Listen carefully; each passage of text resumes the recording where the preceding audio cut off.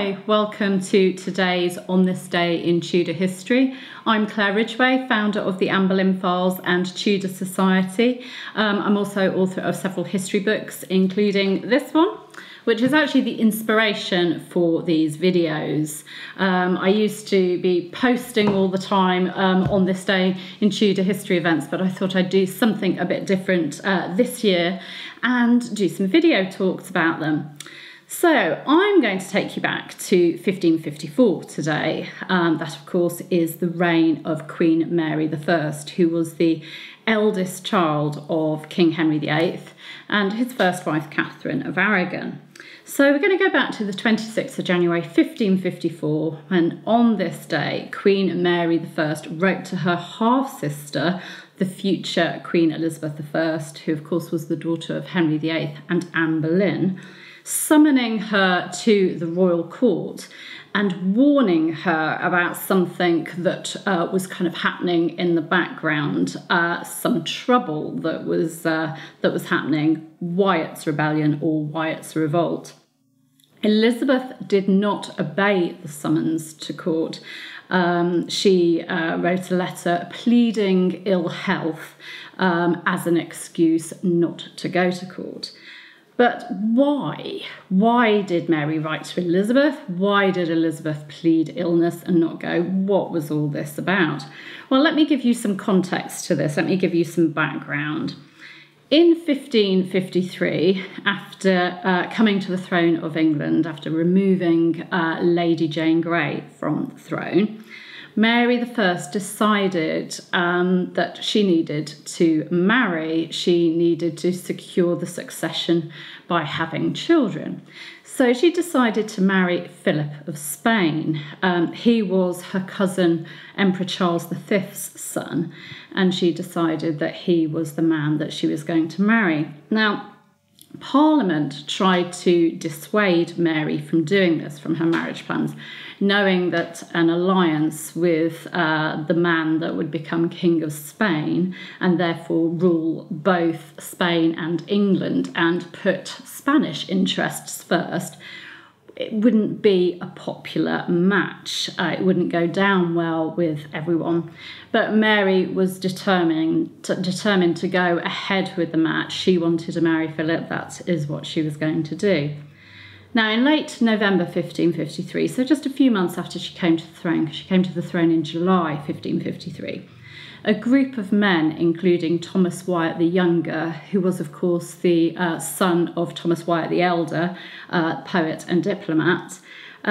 This group of men, including him, and also later Henry Grey, Duke of Suffolk, Lady Jane Grey's father, decided that a military coup, a rebellion, was the only way of stopping Mary from going ahead with her marriage to Philip. Their idea was to organise risings in different parts of England, the West Country, Herefordshire, the Midlands and Kent, and to depose Mary and to replace her on the throne with her younger half-sister Elizabeth, who they believed would then marry Edward Courtenay.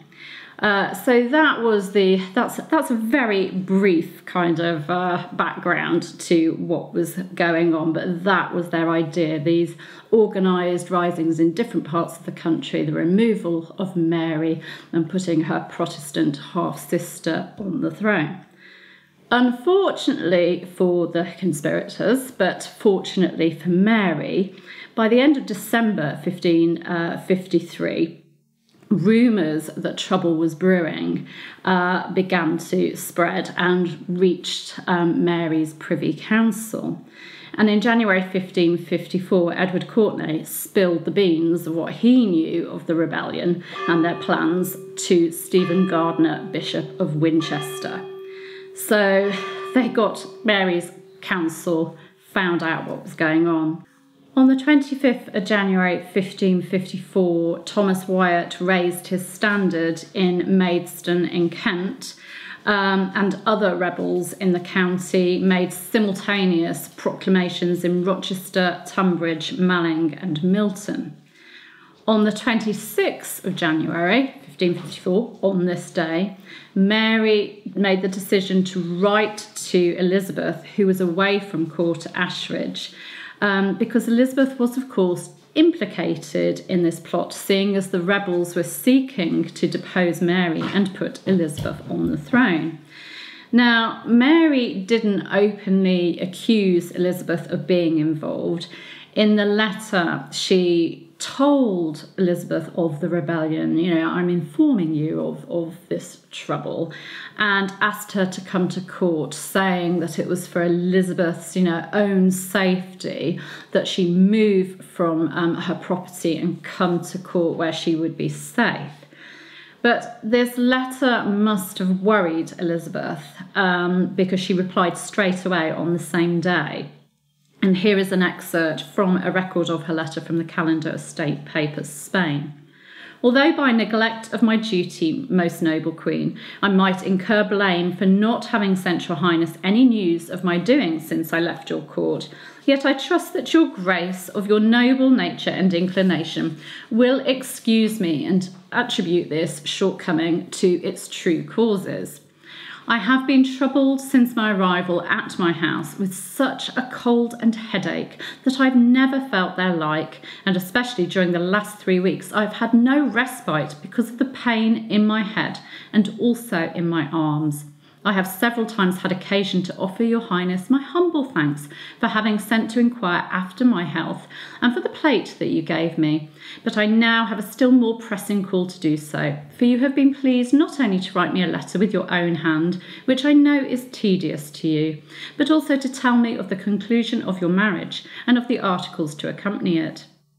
This is a deep and weighty matter, but I have no doubt that it will redound to the glory of God, the repose of your majesty, and the safety and preservation of your kingdoms.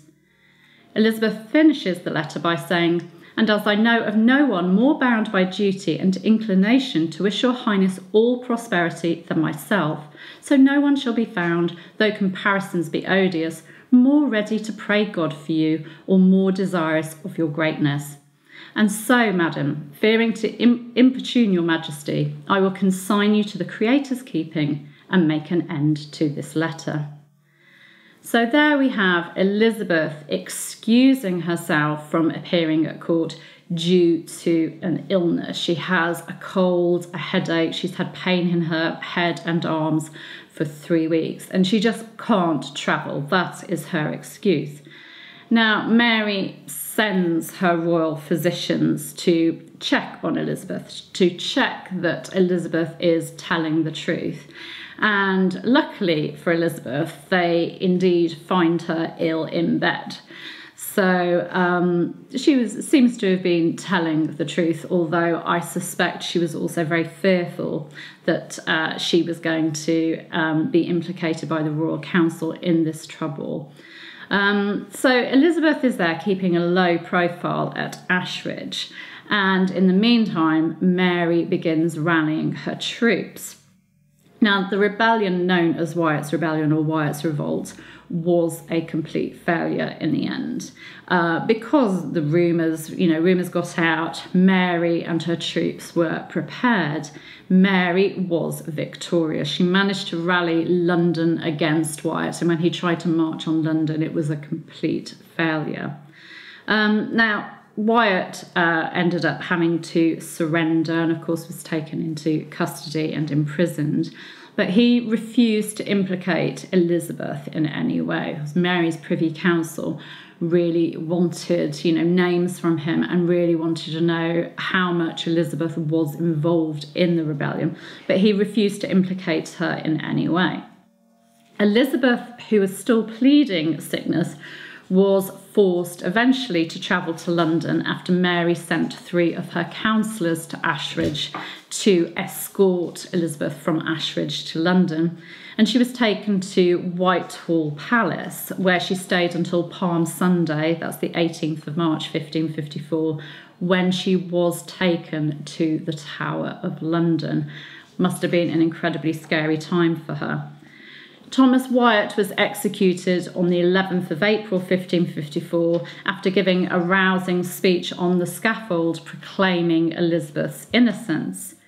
Elizabeth was, of course, interrogated several times while she was in the Tower, but she stuck to her story. She claimed she was innocent, had no knowledge of the rebellion, and was not seeking, to depose her sister.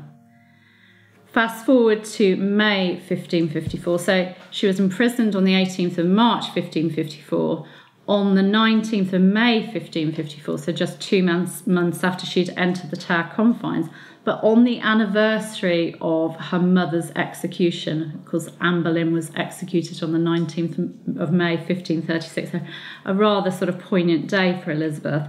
Elizabeth was finally released from the Tower of London, but released into house arrest. So she was going to be kept an eye on. She may have got away with her life, unlike Wyatt, who was executed, but her half-sister, the Queen, did not trust her in any way, and Elizabeth was going to be carefully watched.